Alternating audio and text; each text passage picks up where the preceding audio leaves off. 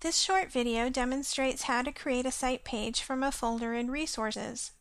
In the Resources tool, instructors can create a link to a folder and have that link appear as a tool in the left-hand tool menu. This feature is called a site page. The contents of the folder, as well as any file or folder descriptions, will be displayed on the page.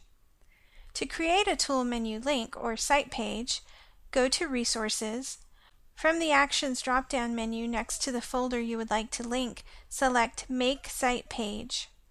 Enter a title for the page and then click Add Page. Your site page will now appear in the left-hand tool menu. Clicking on the tool menu item displays the folder contents. And that's how you create a site page from a folder in Resources. A note on hidden resources. Please note that while it is possible in Resources to hide a folder and allow access to files, you cannot create a site page from a hidden folder.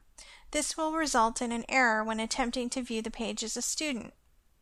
If you wish to present content primarily through site pages or through lessons, you may want to simply hide the Resources tool. Hiding the Resources tool in the menu does not interfere with the ability to create site pages from folders within Resources.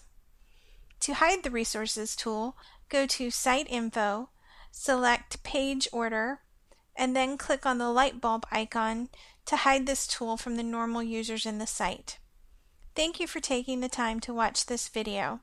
If you have questions about Sakai, please contact the OIT Help Desk at oithelp@nd.edu or call 574-631-8111.